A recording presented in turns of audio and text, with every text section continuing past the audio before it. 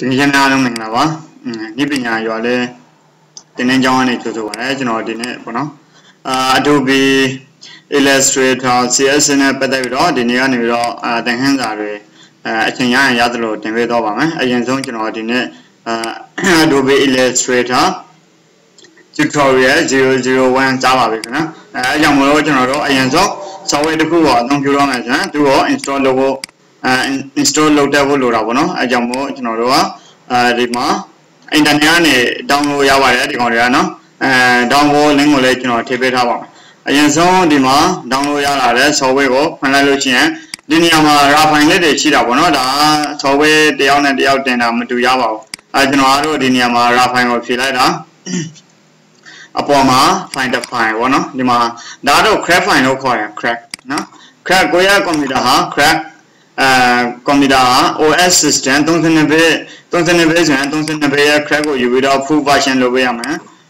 64 bit ဆိုရင်64 bit ကို crack ကိုယူပြီးတော့ကျွန်တော်တို့က full version လုပ်ပေးရမှာပေါ့နော်ဒါဆိုရင်ကျွန်တော်တို့က crack လေးပါပြီဒါဆိုရင်အောက်မှာကျွန်တော်တို့ setup file ကိုတော့ပေးရမယ်နော် setup file ဒါကတော့သူရဒါဒီမှာဒါ setup file เนาะအဲ့ဒီ setup file ကိုကျွန်တော်တို့ပြန်ပြီးတော့ထည့်ပြီးတော့ဒီနေရာမှာ extract here နဲ့ထည့်ဖြည့်လိုက်မယ်ထည့်ဖြည့်လိုက်လို့ရှိရင်ဒီနေရာမှာတော့နည်းနည်းသူ file size ကြီးလို့ရှိရင်တော့နည်းနည်းစောင်းပေးရတော့ဘူးเนาะ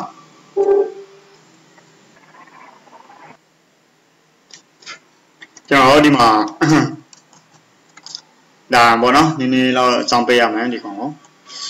ဒီ process เนาะ69ရခိုင်နော်ဒါဆိုရင်ပြီးတော့ရေနော်ဒါ file ဖြီလို့ပြီးတော့ရင်တော့ကျွန်တော်တို့ဒီနေရာမှာအပေါ်မှာ setup file ဆိုတာပါလာလိမ့်မယ်နော်အဲ့ဒီ setup file ကိုကျွန်တော်တို့မောင်းတဲ့အချိန်မှာကြတော့အဓိက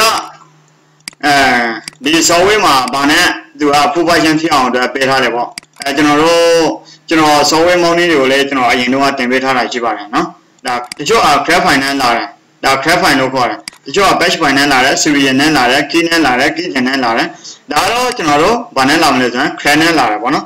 ဒီမှာ crack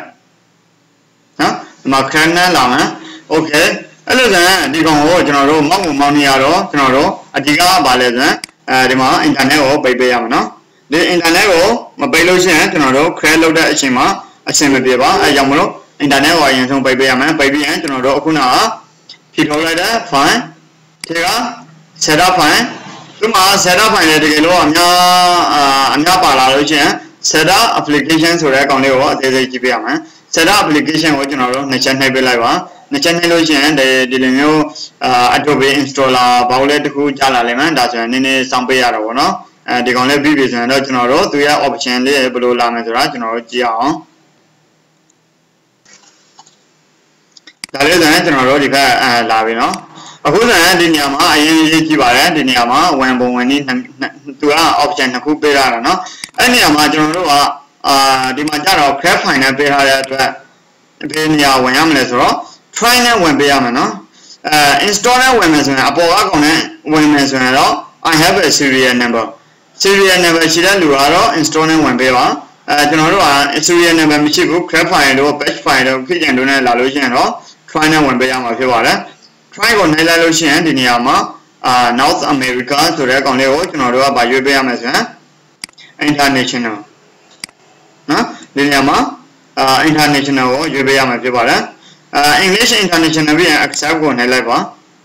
ပြီးရင်တော့ဒီနေရာမှာကျွန်တော်တို့ကအပေါ်ဆုံးကိုရွေးပေးလိုက်ပါနော် English international ပြီးရင်တော့ install လုပ်ပါဒါဆိုရင် yes ကိုဖြည့်ပေးလိုက်ပါဒီနေရာမှာကြတော့ကျွန်တော်တို့အတိုင်းအတာတစ်ခုလေးစောင့်ပေးရပါတယ်နော်သူကဒီနေရာမှာ100ရာခိုင်နှုန်းပြည့်သွားလို့ရှိရင်ကျွန်တော်တို့ဒီကောင်ကျွန်တော်တို့ install လုပ်လို့ပြီးသွားပြီပေါ့နော်ဒီမှာနည်းနည်းစောင့်ပေးလိုက်ပါကျွန်တော်နည်းနည်းဒီမှာစောင့်ပေးရမှာပေါ့နော်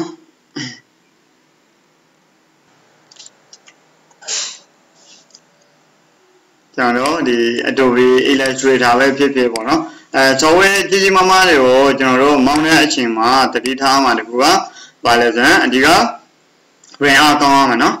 RAM အားမကောင်းလို့ရှိရင်တော့ကျွန်တော်တို့ဒီ software ကြီးမားမားပေါ့ Adobe company လိုမျိုး software တွေကိုမောင်းတော့မယ်အသုံးပြုတော့မယ်ဆိုရင်တော့အနည်းဆုံး RAM 4K 8K လို့ဖြစ်ဖို့လိုတာပေါ့နော် that's why you know Adobe Illustrator CS ကတော့မောင်းလို့ပြီးတော့ပါပြီပြီးတော့လို့ရှိရင်ဒီနေရာမှာကျွန်တော်တို့က close ကိုပိတ်ပြပါ close ကိုပိတ်ပြရင်တော့ဒီနေရာမှာသူက desktop ပေါ်မှာမရောက်သေးပါဘူးเนาะအရင်ဆုံး window ကိုတော့ပေးရမှာဖြစ်ပါတယ် window ကနေပြီးတော့ all programs ကနေပြီးတော့ Adobe Illustrator CSS 64 bit ကို right click ထားပြီးတော့ကျွန်တော်တို့က send to desktop ဆိုပြီးတော့ပို့ပေးရမှာဖြစ်ပါတယ် send to desktop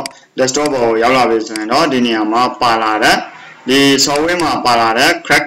folder လေးကိုဖွင့်ပေးရမှာဖြစ်ပါတယ်ကိုယ့်ရဲ့ computer ဟာ32 bit လား64 bit လားဆိုတာကိုကိုကကြိုသိနေရမှာဖြစ်ပါတယ်ကိုယ့်ရဲ့ computer ဟာ32 bit ဆိုရင်တော့32 bit crack ကိုယူပေးရမှာဖြစ်ပါတယ်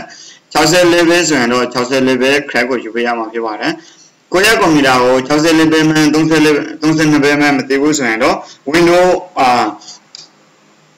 window key ရဲ့ကျွန်တော်တို့ keyboard ပေါ်က window key ရဲ့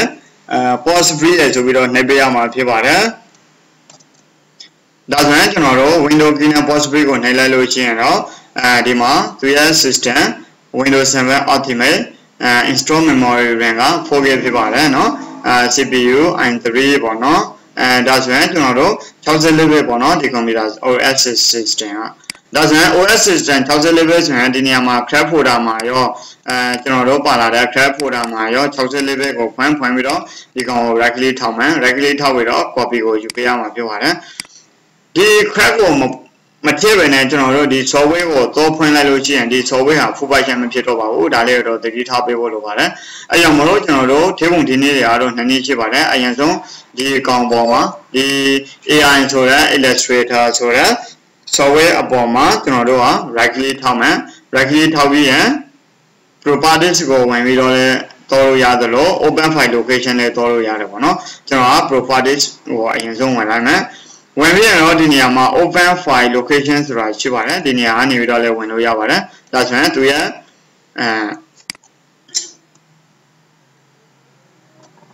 ရှိထုတ်ထုတ်ကြတာပါ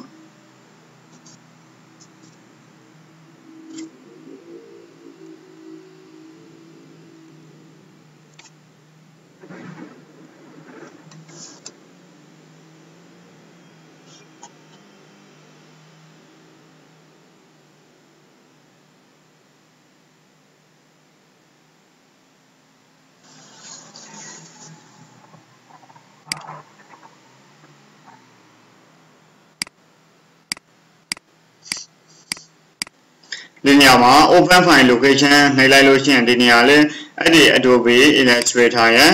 သူရဲ့အမူအရာနေရာကိုရောက်တော့ပါလိမ့်မယ်ဒါကြောင့်ကျွန်တော်တို့ဒီကနေပြီးတော့ထည့်လို့ရတာပေါ့နော်ကျွန်တော်နောက်ထပ်တစ်နည်းကိုပြပေးပါမယ်ဒီနေရာမှာအခုနကကျွန်တော်တို့ကဒီ64 bit ရဲ့ crack ကိုယူလာခဲ့မယ် right click ထောက်မယ် right click ထောက်ပြီးတော့ copy ယူပြီးရင်ဒီနေရာလေးမှာဒီကောင်ကို right click ထောက်မယ် right click ထောက်ပြီးတော့ open file location နဲ့ဝင်လို့ရပါတယ်နော် right click ထောက်မယ် page ချမယ်ဒီနေရာမှာဒီတခြားနေရာတွေကိုတော့ပြီးတော့နှိပ်ပေးလိုက်လို့ရှိရင်တော့အဲ့ဒီ software က full version မဖြစ်တော့ပါဘူးเนาะfull version ဆိုတာဘာလဲဆိုရင် license version ကိုခေါ်တယ် license version ဆိုတာလည်းဘာကိုခေါ်လို့ရှိရင်ကျွန်တော်တို့တရားဝင်အသုံးပြုဖို့အတွက် license တင်တယ်လို့အဓိပ္ပာယ်ရပါတယ်ဒါဆိုရင် license version ဖြစ်ဖို့အတွက် full version ဖြစ်ဖို့အတွက် copy and replace ဆိုတဲ့အကောင်လေးကိုနှိပ်ပေးရမှာဖြစ်ပါတယ်နှိပ်ပေးလိုက်လို့ရှိရင်ဒီလိုမျိုးဘောက်လေးတစ်ခုထပ်ကြားလာပြီဆိုရင် continue ကိုထည့်နှိပ်ပေးလိုက်ပါဒါဆိုရင်ကျွန်တော်တို့ဒီ software ကို create လုပ်ပြီးတော့ပါပြီဒါဆိုရင်ကျွန်တော်တို့ဒီ software ကိုဖွင့်လို့ရပါပြီเนาะတကယ်လို့တစ်ခါတလေကြတော့လေကျွန်တော်တို့ဒီအစင်းအနေဖြစ်လို့မရတဲ့ခါလေးတွေရှိပါတယ်ဒါတို့ကျွန်တော်တို့စမ်းဖွင့်ကြည့်အောင်ပေါ့เนาะနှစ်ချက်နှိပ်လိုက်ပါဒီကောင်လေးကိုเนาะ Adobe Illustrator CSS 64 bit ကိုနှစ်ချက်နှိပ်လိုက်လို့ရှိရင်ဒါက Adobe Illustrator CS6 ရဲ့မြင်ကွင်းဖြစ်ပါတယ်ဒီနေရာလေးမှာပတ်သက်ဒီသင်ခန်းစာကတော့ကျွန်တော် Adobe Illustrator CS6 ကိုlessons 01အနေနဲ့ install လုပ်ပြရှင်းတာဖြစ်ပါတယ်ကျွန်တော်တခြားသင်ခန်းစာတွေမှာတော့ဒီ Adobe Illustrator တွေမှာဘယ်လို logo မျိုးတွေဆွဲမှန်းဘယ်လိုမျိုးအသုံးပြုမှန်းဘယ်လိုမျိုးဆောင်ရန်တွေကိုဘယ်လိုမျိုးကျွန်တော်တို့ setting လေးတွေရှင်းရမယ်ဆိုတာကိုကျွန်တော်ပြောပြသွားမှာဖြစ်ပါတယ်ဒီသင်ခန်းစာကတော့ဒီလောက်ပါပဲအားလုံးအဆင်ပြေလိမ့်မယ်လို့လည်းမျှော်လင့်ပါတယ်တကယ်လို့ဒီ software ကို install မလုပ်တတ်တဲ့ညီကိုမောင်နှမတွေကတော့ဒီသင်ခန်းစာလေးကိုအသေးစိတ်ပြန်ကြည့်ပါလို့เนาะတစ်ခါကြည့်လို့မရရင်နှစ်ခါလောက်နားလည်အောင်ကြည့်ပေးလိုက်ပါเนาะဒါဆိုရင်ကျွန်တော်သင်ခန်းစာကိုဒီမှာရန်နာလိုက်မယ် ဒီဗီဒီယိုဖိုင်လေးကိုကြိုက်နှစ်သက်တယ်ဆိုရင်တော့ like comment and share များဖြင့်ကျွန်တော်နောက်ထပ်တင်ပေးမယ့် tutorial လေးတွေအတွက်အားပေးပါအောင်လို့တောင်းဆိုပါတယ်အားလုံးပဲကျေးဇူးတင်ပါတယ်